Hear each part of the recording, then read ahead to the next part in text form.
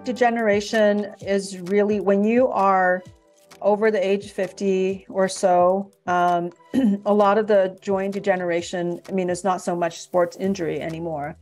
It's not an acute injury. So when you are acutely injuring, but sometimes even 30-year-old, 40-year-old, they injure themselves. Why is it not healing well? It's because your body's regenerative potential has been lagging. Maybe you haven't been taking as good care of yourself. Maybe your body has a base level inflammation. Your body just can't mount repair as effectively. So when it comes to joint degeneration, like osteoarthritis, that's definitely an inflammatory disease. And the inflammation is it's not just in your joint, it's everywhere in your body. It's a reflection of your whole body.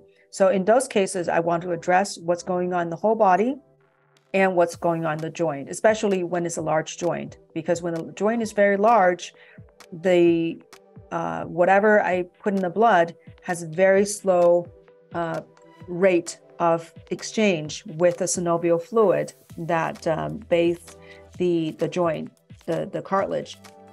So in those cases, I may need to inject directly into the joint space because the exchange rate is so slow, it may take 2 months for whatever I put in the blood to get into the joint space. So that's when I attack from both angles, especially when you think about the outer 1/3 of the cartilage is nourished by the blood supply, the inner 2/3 is nourished by the synovial fluid.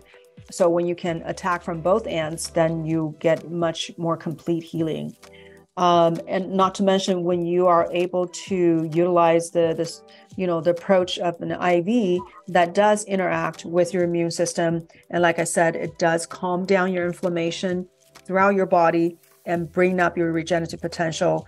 It will, talk to your immune system. So immune system will come on board to help you heal. And that's all very crucial. They've demonstrated in various conditions, through IV treatment to target local issues. And I've seen that a lot. So, so for joints, that's my thing that I want to address from both angles. Unless a person's very young and we know the person just, hurt themselves, okay, let's put some more cells locally. That's okay. But majority of the patients who come to me has had the problem chronically. It's just not healing. And I think adding the systemic approach is very helpful.